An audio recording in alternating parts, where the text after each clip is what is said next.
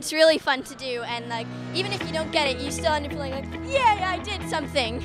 The Tech Challenge is a competition that gives you the opportunity to solve a real-world problem. It's focused on the young people because it's really the next generation that will carry us forward. This year's challenge is no roads, no problem. Students are building hovercraft to go over different terrains. It's really inspiring to see all these kids who have come here today practicing the skills that engineers need.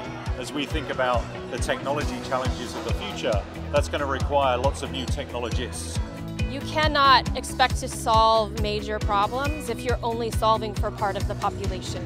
You have to have all the voices at the table, and if you don't have that, you are likely missing out on the real solution. This is an amazing experience. You can learn from it. Like I learned stuff that I don't think I would even learn from school here. The grit and determination of some of these kids. These kids come from different backgrounds, very diverse backgrounds, and they come in and they showcase their skills and their determination. One of my favorite parts of the Tech Challenge was really learning each other's, strengths and weaknesses and how we can incorporate it while we are working together. By learning what they're learning here, they're going to have a better future. Their families will have a better future, and most importantly, the community as a whole is going to benefit. They're learning how to work with other people. They're learning how to rebound from having a failure. They're learning how to think through critically hard problems, and they're learning how to document their ideas. First, my mom kept on making me coming back, but then after a while I started learning that I actually like this engineering field, and I just really wanted to enjoy this with all of these guys.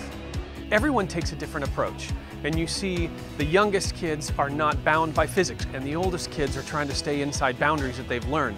It broke and we kept going, and during the Tech Challenge we overcame issues and our hovercraft didn't work, so I think perseverance is one of the things that I learned the most. We heard a story earlier about a team that they just failed miserably, but they kept coming back and they finally succeeded. What we'll see is that you'll have teams that go through multiple prototypes and struggle through some of those prototypes and hit these breakthrough innovation ideas and eventually be very successful in their product.